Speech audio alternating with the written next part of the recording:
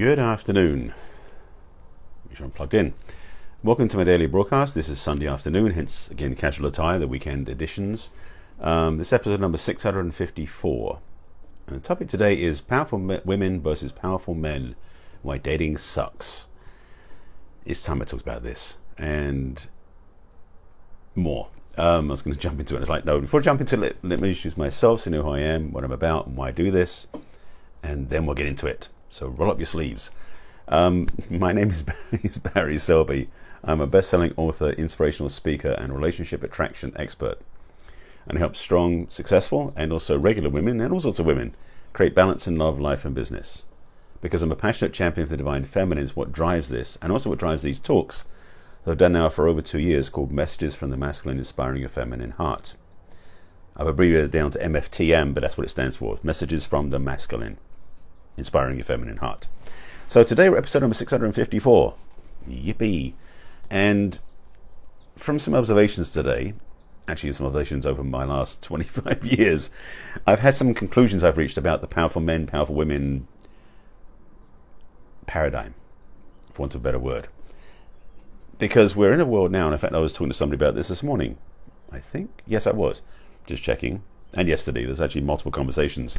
How women have been, and let me back up a second. I'm going to generalize this a little bit before I get too far in, so you know that I'm not saying every single person, but generally speaking. So when it's about women and men, I'm talking about straight women and men, and also I'll go into deeper levels about the levels of that as well. That's enough premise. Let me dive in. So, first of all,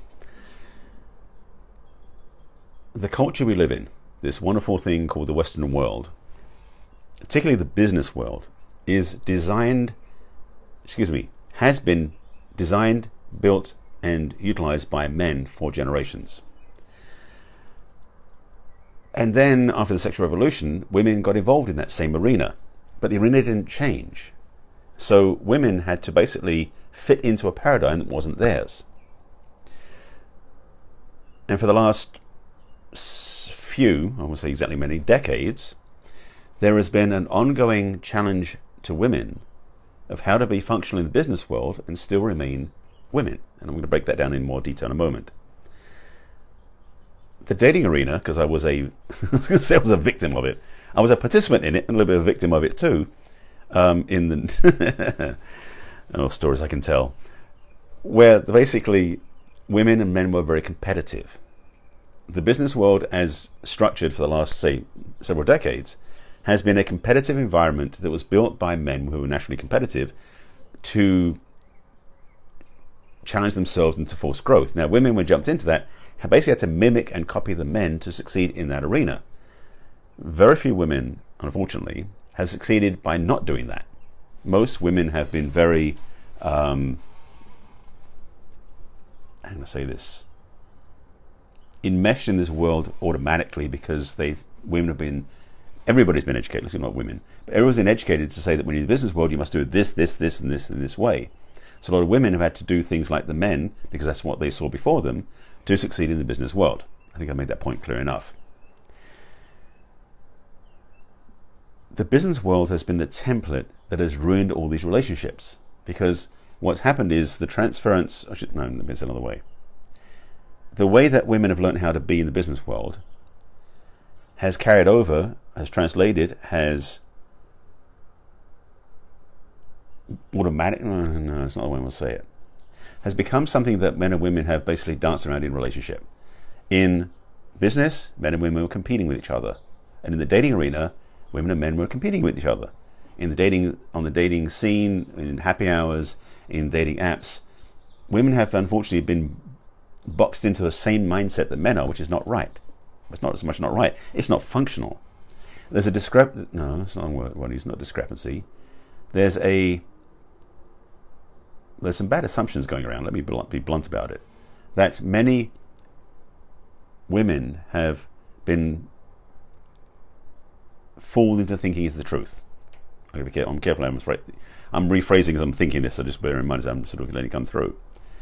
We have a culture that is extremely patriarchal, like, duh, that was a surprise. but also that's been extremely dysfunctional for women, because the society hasn't been set up to support women, as is pretty obvious in the way things are done with laws in different states and country laws and federal rules and all this other stuff. So I'm not going to do that right now, unless it comes back. But in the dating arena, in a relationship arena, again, talking about straight men, straight women to make this easier for my languaging, because otherwise if I cover the whole gamut, it can be really messy. Although I might have a little diversion coming up. We'll see. I've got something showing up over here. Welcome to my mind. It does strange things. The dating arena has basically come to be a few different positions. For men, being the tough guy seemed to be the way that they were trained, because in business you've got to be tough and competitive and beat the other person out and not be emotional. Women have unfortunately especially the entrepreneurial business women, have been trained to do the same thing. So when it comes to dating, you've got two powerful, unemotional, selfish, competitive people attempting to date each other. You can see how problematic that is. The problem with that as well is not only is that not functional, but the options that people consider are also not functional, which I'm going to explain. So men and women doing the same thing, which is being combative, competitive, and unemotional, isn't healthy for relationships. That's why dating sucks, hence the title. But also, when women think they should be nice to men, men don't treat them well, generally speaking, and women don't get what they want. And there's a whole piece coming. Oh, okay, that's going to come through. All right, so let me break a couple of these down first before I dive into the big piece. That's like, here's the silver platter with everything on it. So women basically had, if they were tough and strong, they were competitive with the men, or if they softened to be nice, they'd be treated as basically as wenches, to be using old vernacular, like be basically not appreciated or respected or equal, just used for whatever men want to use them for. There were a couple other options too, because I know some of this is my experience, where women held out strong enough where men basically would become, no, let me say another way. I went too far down the road on that one. Where women were in charge and were running things, so they took charge and actually were asking the men out. And some men, this is one of them, got lazy, because we didn't need to effort and try and court and do those things that traditionally men are supposed to do, because the women did all the work. So you end up with a strong, powerful woman who's running the show, getting things done, and a beta, relaxed, casual, lazy man. Yes, I'm outing myself on that one. That's how I used to be. Also, it doesn't work. So there's three main, at least maybe three, maybe four, let's see. Three main things I'm talking about here that make dating, relating, relationships highly dysfunctional. There is a solution. Stay tuned. I'll get to that in a second. The big illusion, no, it's not, illusion isn't the right word. The big assumption people are living under, have been living under, still are living under, is that's the way the life is supposed to be. Because the old paradigm was basically men were courting the women weren't working, women taken care of, but that's no longer the situation. So now we're this new stage, which is basically where women and men are banging heads, competing, and relationships kind of suck. There is another option which I'm going to introduce to you, which is not that new, it's been out for a while, but a lot of people are still not aware of it. This is part of why I talk about how I'm a passionate champion for the divine feminine, by the way, so I'll break that down. For women, being tough, competitive like the men is one option. Or being the nice, soft woman for the man is another option. There's a third option. Ladies, listen up. The place that most women haven't gone yet, now I've talked about this in other ways before, but I want to give it to you in this way, is the feminine mystique, the feminine energetic, the feminine sexuality, the feminine energy, there's enough labels for it, is a gift that women have, sorry, a gift that most women, I've got to be careful not using every woman, the gift that most women have but is untapped. Women have not been informed that it's okay to trust their feminine, because most women have been told, or the most cultural things talk about feminine as being weak, because feminine is associated with being female, which is associated with being the weaker sex. Nothing could be further from the truth. Let me give you a couple of ideas for a moment. First of all, it's not Father Nature, it's Mother Nature. Nature is feminine. Just to be clear on that thing. So nature ain't no wimp, and nor is the feminine. Secondly, well, let's put it simply this way. Every single person on the planet came from a woman. Men don't give birth. Like, that's a surprise. But the thing about it is women handle so much power, so much pain, so much transformation that they're not given credit for. So I'm saying, ladies, I understand, I appreciate, and I respect what you've been through, what you go through, what you do, and who you are. That's why I talk about being a passionate champion of the divine feminine again and again and again and again every single day.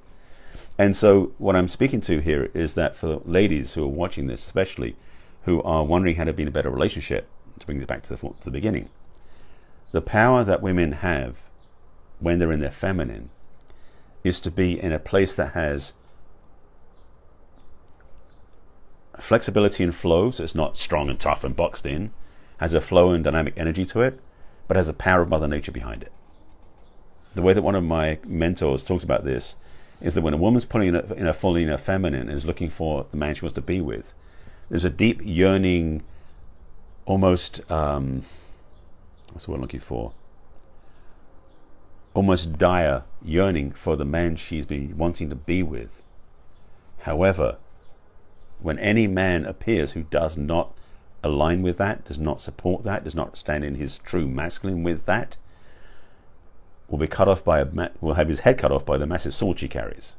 So the feminine is not weak, and the feminine is not helpless by any means, but the feminine has this depth of yearning and depth of embracing the world that most women haven't tapped into yet. Men, to counterpoint that, the old tough, strong, get it done, competition, screw everybody else, do it my own way, that way of doing things doesn't work either. What I'm inviting for both genders is stepping into our authenticity. So for women, the feminine is the natural way for most women to be in. But it's a very powerful place, and I'll break that down in a second a bit more, but just switch to men for a second. For the men, there's a big difference between macho and masculine. The culture we live in, the society we've lived in, and the business world we've lived in is driven by machismo. Balls, got the balls to get it done, take care of business, screw everybody else, make it happen. The masculine is a much deeper place to be for men that is stronger than the machismo I talked about. But it's also much more compassionate and also caring of his fellow man and his fellow woman. It's a different place to be in, which is much bigger, but also much more humble. It's an interesting dichotomy in a way, but it's both of them are available at the same time. So to give you some archetypes to latch these onto, for the woman, when you choose to be in your feminine, when you own your feminine power, it isn't, and I'm going to speak to some of the energy in here, it's not about the goddess energy, even though it's part of it, because a lot of women go, the goddess movement's to this, it's to that. For me, the goddess energy is a stepping stone. For most women who've been tough and been in the business world, moving to the goddess is a step in the right direction to see that there's a lot more softness, more fluidity, more flow, more movement, more lightness available to them. And not but, when you, as a woman, realize that that's a stepping stone to something deeper, you realize the fact that the power you have is a spiritual authority, a spiritual power that is so much bigger than you ever had when you were trying to be like the men. You'll never go back. The way I use it in archetypal language, or the way I'm choosing to use it, is the divine feminine, the fully embraced, empowered, inspired feminine, is like a high priestess. It has the royal lineage of queen combined with the spiritual connection of the true goddess. But I mean like the goddess Kali. The power that comes with that is massive. And that, for women, is a place to remember where your true power lies, which is deep inside. Now, shifting gears to the men for a second. The level of depth the masculine has, and I'm going to borrow some languaging from Warrior Sage and from Alison Armstrong, the teacher, and David Data as well, because I studied all three of them. The true expression of the masculine in fully empowered is a blend of the warrior and the king, at least the way I interpret it. It has power and authority to get things, it has power and courage to get things done with the authority and leadership of a benevolent king. And so together that energetic is very complementary, doesn't compete, doesn't fight, except together towards something, but also it has that together creates a full spectrum, a gestalt, so to speak, of intimacy and connection that is embracing all parts of the human dynamic. What I recognized when I was in my dating life where I wasn't stepping into my masculine is I was choosing women, or rather I was letting women choose me who weren't in their feminine. Masculine chooses feminine, feminine chooses masculine. They don't choose anything outside of that because that was stepping out of their true nature. And I know now from experiencing both sides of the conversation, from before and after, how much more powerful relationships can be when men are in the masculine and women are in their feminine. And I'm giving you just a glimpse of this. I have some book recommendations I can give if you're interested. You want to find out more about how I can talk about what I'm talking about here. As well as some teachings that I'm very passionate about because I've studied with them for the last 12 years. So this, I want to make this point clear, is that there is a way of being in a relationship that is respecting both opposites, that's deeply embracing our own authentic natures. And again, I was saying most people because there are exceptions to the rule. I'm not going to use them here. But the true authority we bring in our own authentic masculine, authentic feminine, and I will be in a little PS about gay relationships in a moment for that matter, is what creates healthy relationships. Now in gay relationships, it's no different really, in the sense that it's not, obviously not men and women. In a gay relationship it's men and women and women. However, the masculine and feminine polarity still exists. In fact, for sexual chemistry to happen, you need to have a masculine and feminine polarity. That's true in homosexual relationships, in lesbian relationships, in any sort of relationship where there's chemistry. Because chemistry is formed by the polarity between masculine and feminine, which is one reason, as a little sidebar, why it's possible to renew and restore chemistry if it fades in a relationship. Because it takes each partner, the reason, let me give you the sidebar, it's a little piece, a little bonus, a little PS. If your relationship is losing its chemistry, doesn't have the juice anymore, if you still care about each other, it's likely because you both have got out of alignment, or you've both disconnected is not the right word. You've unplugged. That's a good word. You've both unplugged your natural masculine and feminine polarity. If you want to recharge your chemistry, reconnect back to your authentic masculine, your authentic feminine, as you are aligned naturally, and it will recharge the batteries and it'll create more polarity again. That will just turn up the juice. It'll give you more chemistry, and the sex will be a lot better. You're welcome. I think I'll leave it there. There's more to it. This is basically a lot of the depth of my work with my clients, because I do work with women to really help them attract healthy relationships, and this is part of the work, is really owning their feminine. Because ladies, when you want a healthy relationship, a really empowered, inspiring, authentic, rich relationship, you want a man who's in his masculine, and he will only be that way if you're on your feminine. It's this requirement for the counterpoints, masculine and feminine, to work together. So I'm going to put a link in the comments for a discovery session for the ladies who want to get some help and want to talk further, because there's more to it than just this. There's a lot of realignment and parts integration and healing and all sorts of other things along the way, because I ain't a dating coach. My work is to help you attract the relationship you desire, deserve, and are worthy of, and we can talk about that. So I'll put the link in the comments. If this has any question, if this has inspired you, great. If it provokes any questions in you, please put them below in the comments. This is a Facebook Live I do every day that will then go onto YouTube, so I'll give you the link so you can find me. I do this at 5 p.m. Pacific time, 5 p.m. Pacific time every day of the week. Occasionally I move it if there's other things going on, but generally it is every day, definitely. So you can catch me on my Facebook page, personal page, which is Barry Selby. You can watch the replays on Facebook on my business page, which is barryselby.author. You can then also watch me on YouTube. My channel is Barry Selby. Please subscribe to my YouTube channel. And the replays are under a playlist called Messages from the Masculine. This is my passion. This is my work. This is why I do all these broadcasts. That's why I'm number 654. I do this for my health, and I hope to do this for your health. So if this has helped you, let me know. If you have any questions about this, please let me know that as well. Again, I'll put a link in the comments for a discovery session with me, because telling you this stuff is great, but if you don't use it, you won't get what you want. So check it out. Check my work out. Take me for a test drive, so to speak. And again, put the link in the comments. And I hope this has been of help to you. This is something for a lot of people they don't understand. And I've been studying this part for over 12 years, and it really has become visceral for me, because I really get how powerful it is. So hopefully you've got a taste of that, a little taste of that power in this talk. So I appreciate you watching. I hope you got some value from this. And if you have any questions, reach out to me. with that, I thank you for being with me.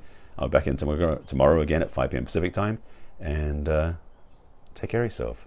And consider for yourself where your alignment is. Where are you aligned? Are you naturally masculine, naturally feminine? Are you not sure how to get there? Are you running back the wrong way around? Who knows? That's up to you to answer. If you want to let me know that, you can, but if you want to just think about it for yourself, that's your choice. So thanks for watching. I will see you again tomorrow, same time, same channel. Bye.